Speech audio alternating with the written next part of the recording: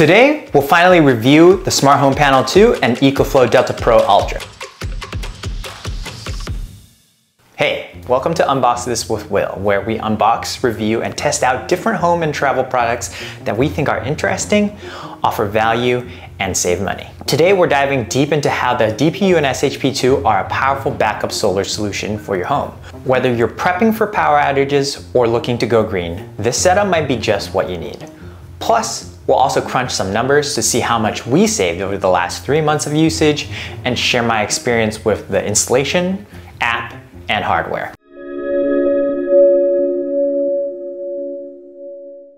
Before we jump into the details, let's talk about why backup solar is so important.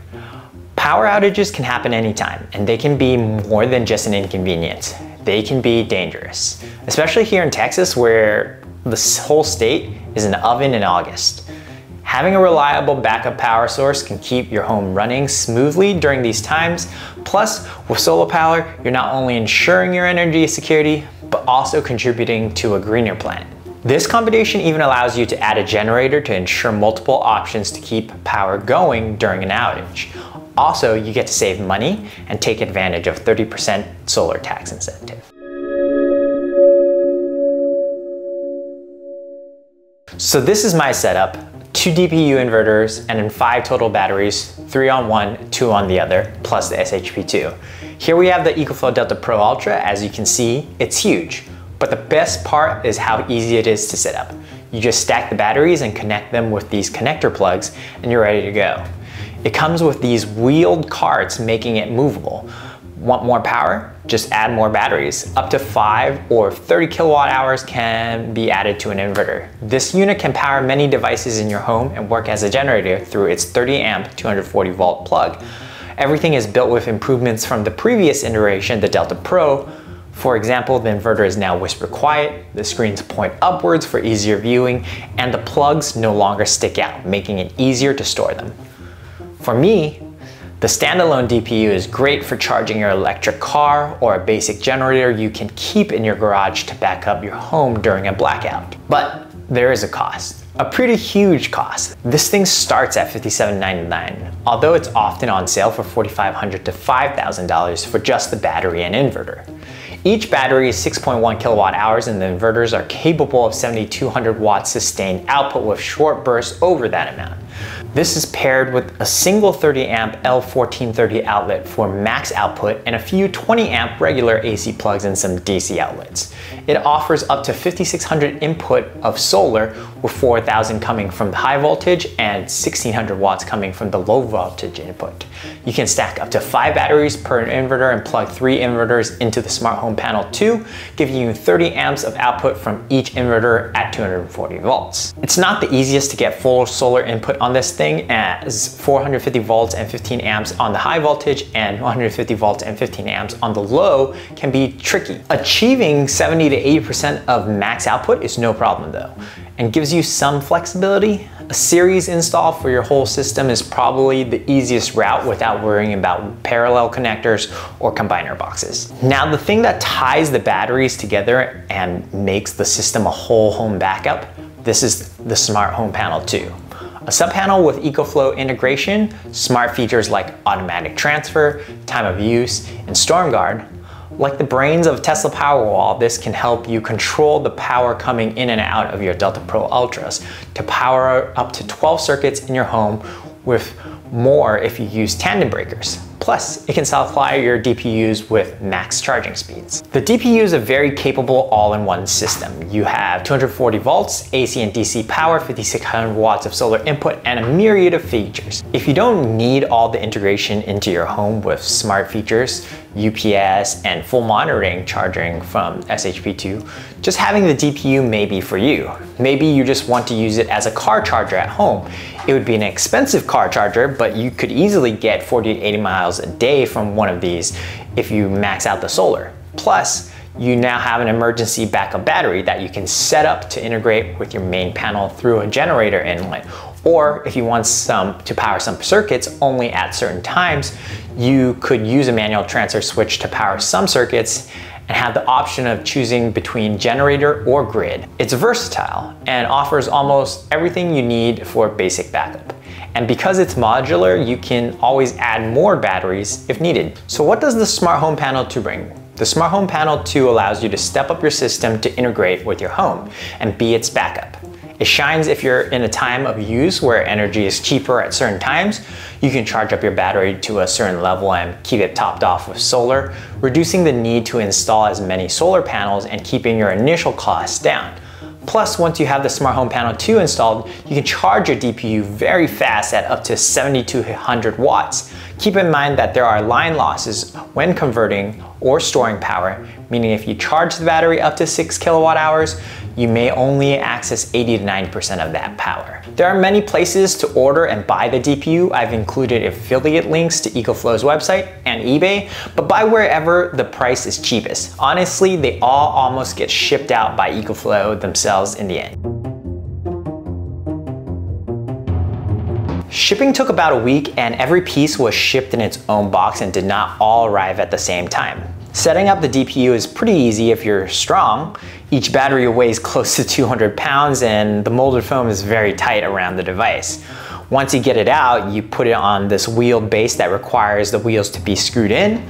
I wish there was a little bit more of a secure way to put them onto the base. They just kind of sit on top of each other on these channeled pathways, and it's being held down because it's so heavy. It's not much of an issue, but rolling a few of them on top of each other can sometimes be unstable. Setting up the solar is super easy. The high voltage has an MC4 connection, which is standard. It's useful to get a solar crimping set so you can cut your own cables if your panels are far from the set or if you need to make adjustments.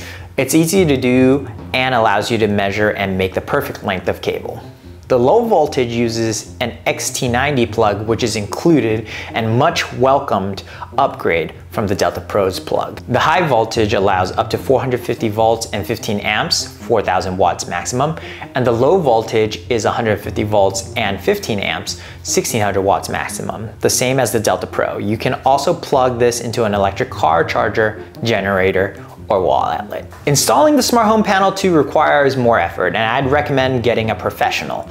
I qualified for a free consultation from EcoFlow because I was in Texas. The process was super easy. I just emailed their service department and a representative called a local electrician. The electrician was knowledgeable about EcoFlow during the consultation. I wish EcoFlow had followed up to provide instructions during the consultation. I spent a lot of time researching before I felt comfortable asking the right questions and getting set up. My experience with the electrician was mostly good, except for one hiccup.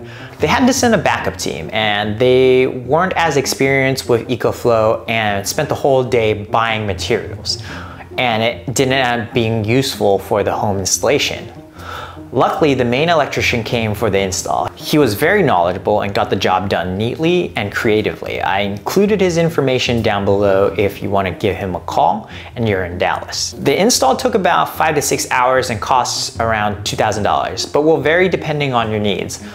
Once up, it integrates perfectly with the Delta Pro Ultra, and in 10 minutes I had it connected to the app and working. Time for some real world results. I have quite a few appliances running on my two Delta Pro Ultras. A 5-ton AC that I added a soft start to, a washer dryer, dishwasher, and refrigerator, as well as various room circuits. With 12 spots, I was able to move around 80% of my circuits over from a 2,200 square foot home.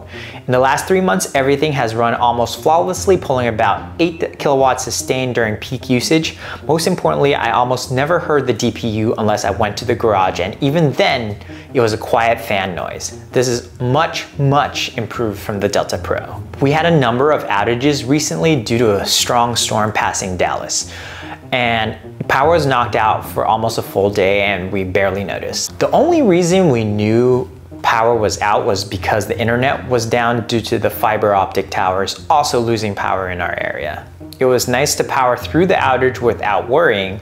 Luckily, it wasn't in the middle of summer, as we wouldn't have had enough power for the AC to last all day. In daily use, the Delta Pro Ultra and SHP2 have been fantastic. During power outages, they kept everything from the fridge to the AC running without a hitch. Plus, the impact on my electricity bill has been quite noticeable. Maintenance has been super minimal. The app started out pretty terrible, especially for the DPU data wasn't logged and the savings versus solar didn't work correctly. Once the SHP2 was installed, it resolved some of those issues, but the savings calculation on the app still needs work. The app controls are top-notch, and you can seamlessly control the DPU and SHP2 from the app when there is good connection. Let's dive into the last 3 months. The EcoFlow app shows savings data, but as I mentioned, the data isn't the most accurate. However, it does show how much solar power I got and my daily total usage. Here's a comparison of my electricity bills from last year to this year. As you can see, they have significantly fallen for May and June, while our usage has actually gone up. Seeing that our solar was able to keep up with our usage, we use more electricity for things like cooling and car charging. Keep in mind, our EcoFlow app data is only showing 80% of the circuits we have on the SHP2. Last year, we spent around $3,000 on electricity. We expect to save around $2,000 to $2,500 a year on electricity. Here's our total cost and expected payback period. Our EcoFlow hardware and installation costs around $18,000 with cabling and solar panels we sourced ourselves, adding an additional $2,500 to the cost. All in, we are about $20,500. We expect to get a tax credit for at least the $18,000 we spent on batteries and install, so about $5,400 back in tax credit, making our total around $15,000. I'll link down below all the materials we use and also the number of the electrician here in Dallas. We also paid $150 to get out of our old electricity plan to get onto a time of use plan so we could take advantage of the cheaper electricity times and maximize our solar battery savings. With our estimated $2,500 yearly savings, our payback period is around 6 years, but it's likely to be faster than that, accounting for our hugely increased usage for our electric cars while still keeping our actual electric bill down. And this is for the state of Texas, where after fees and taxes, our electricity costs less than 20 cents per kilowatt hour. But to be fair, our electricity is private and we have cool time of use plans unlike other states. Besides the high cost of setup, there are some drawbacks. The DPU takes up a large footprint in the garage or wherever you're gonna store it. It's not made to be easily wall mounted and is bulkier than some competition. The app shows a lot of data, but it's jumbled and doesn't make sense sometimes. There's no way to force the SHP2 to power through the battery if it gets knocked out. This happened to me a few times when the power got below the 10% limit that I set. The circuit stopped being run by the battery. Once it charged up from solar to get to about 30%, it didn't switch back.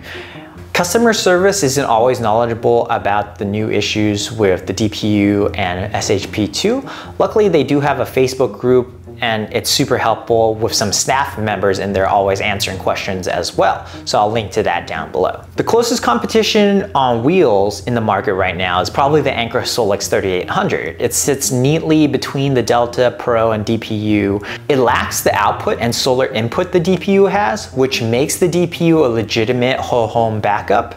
The Ultra has a class-leading 5.6 kilowatts of solar input, while the Anker Solix 3800 only has 2.4, which is not enough as a full backup. But the Anker Solix does have a 50 amp plug built in, which is pretty nice, and seems to handle inrush better than the Delta Pro Ultra, even though it has a lower sustained output rating. To sum up, here are the pros. High capacity, excellent build quality, seamless integration, and efficient solar charging.